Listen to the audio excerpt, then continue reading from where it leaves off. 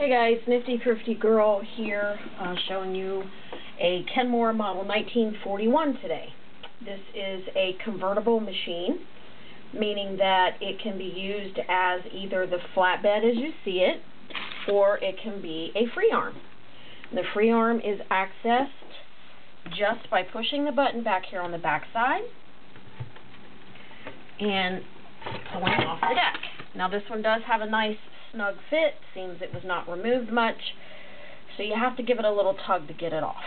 And of course that exposes your free arm for pants legs, shirt sleeves, small stuff that you might just need a small area for.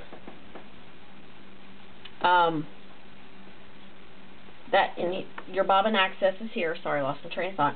Class 15 bobbin access there, and this lever here drops your feed dogs. Now the deck goes back on. It's as easy as it came off. Give it a little shove straight on. Now if you need to access your bobbin or your feed dog drop and you don't want to remove the whole deck, that's as easy as pushing a little button here on the end, removing the panel, boom, there's access to your bobbin and your feed dogs. And then that snaps right back into place. Now this machine also has a buttonhole attachment, I believe. I don't have it to include, but the buttonhole attachment has a plate that replaces this one, and it'll have a silver plate with a gear on it, and it has an external buttonhole attachment, but I do not have that.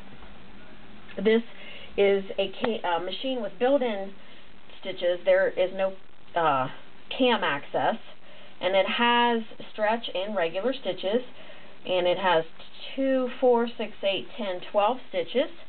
And to go from regular to stretch, that's just as easy as flipping this little lever here from red to white. Everything is color coordinated. The reds are regular, the whites are stretch. Double needle capable. Everything can be sewn with a double needle. It is a super high shank machine that is proprietary to Kenmore. It does come with a couple super high shank feet. It's got an overcast foot and a zipper foot. It also comes with a Q foot, which is in a little green case. That's your stretch foot. So you use ballpoint needles with that foot, and that's for stretch fabric. Also comes with a Kenmore logo bobbin holder, which is really cool. This is vintage. It holds 10 bobbins. Easy peasy machine to use. It's all metal. There are no plastic parts. Bobbin winders up here on the top. Engaged up there. Stitch width here. Stitch selector in the center. Stitch length on the bottom. Reverse here. Your power's over to the side. It has a built-in light.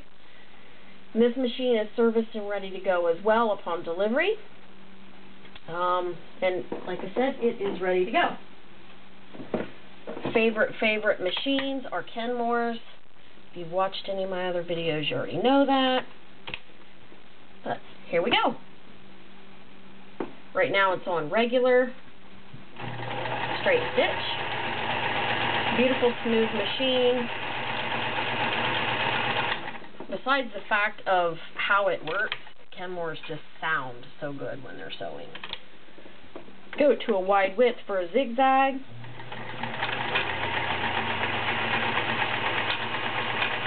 Tension is perfect. You don't have to adjust the tension a lot on these machines. As you'll see in just a second, I'm going to put 5 layers of denim in here, and I'm not going to touch the tension. The only time you might have to touch the tension is if you're doing something super delicate like silk or taffeta or something like that you really, really want to loosen up so it doesn't bunch up your fabric. But if you're just doing regular stuff, these Kenmores hold a perfect tension pretty much all the time. Now, to show you how easy it is to flip to stretch, we were just on regular. Now I'm going to take this little lever right here, flip it over to the white dot, boom, you're on stretch. You want to make sure you have everything you want to have it on 6 and 4, and you're doing a rickrack, which is a stretch zigzag. You can see the fabric moving up and back. Now if I want to switch, I just turn the little thing here in the middle, and we'll do, that's a nice pattern that you see on bodices.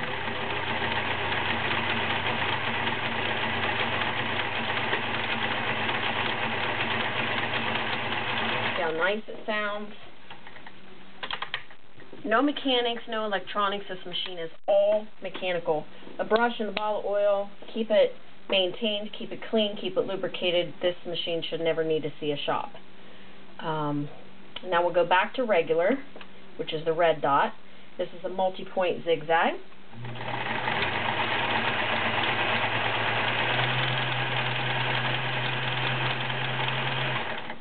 And this machine, as you can see, is ready for tabletop use. Or there are vintage Kenmore free arm carrying cases out there. I don't have one available right now, but it would be a yellow case, and it just sits down in the base of it, and you just carry it like that. There are also cabinets that these can be put in. They're very hard to find. If you don't find the machine in the cabinet, you're probably not going to find one. Because they're special. They have a plate that they bolt to from underneath, and the plate drops down in the cabinet. So they're very specialized. You'd be lucky to find one empty without a machine in it. So that is what that is. I'm going to take this out, and then I'm going to show you the denim.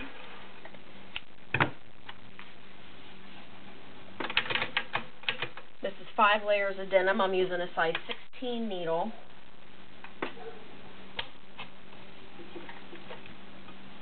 And remember that this is a super high shank machine. It does not use regular tall shank attachments. It has to have the Kenmore super high shank attachments. A regular high or tall shank attachment or presser foot is not going to work on this machine, so don't even try it. This has a little bit of a slant to it, more so than a regular tall shank, but it's not as slanted as the Singer. So it's very proprietary to these Kenmore super high shank machines. Here's your 5 layers of denim, pulling it through like butter. Nice, nice, nice, and nice. I'm going to pull out a couple layers of leather here. I forgot about leather. So, pull out some leather. There's 3 pieces. It's kind of shiny, so let's hope it doesn't slide. A walking foot is a lot better if you want to do projects with leather a lot. They're kind of hard to find for the super high shank, but they do exist. Usually about 50 bucks. But if you do a lot of leather projects or sticky fabrics that you want it to just walk through instead of pulling through with the feed dogs, a walking foot would do you better. Let's see how this is going to work. Should be okay. I'm not going to go super fast. You know, I want to let the machine do its job. And it's doing okay with just a regular zigzag foot.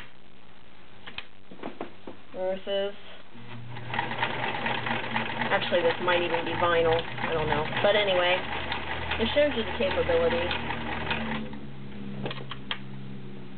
And my email is underneath the video. If you have any questions about this Kenmore or maybe another Kenmore, use my direct Gmail that's underneath. Don't send me a message on YouTube. It's hard for me to get messages on there, and I won't respond. And I definitely don't want to ignore your messages or your questions.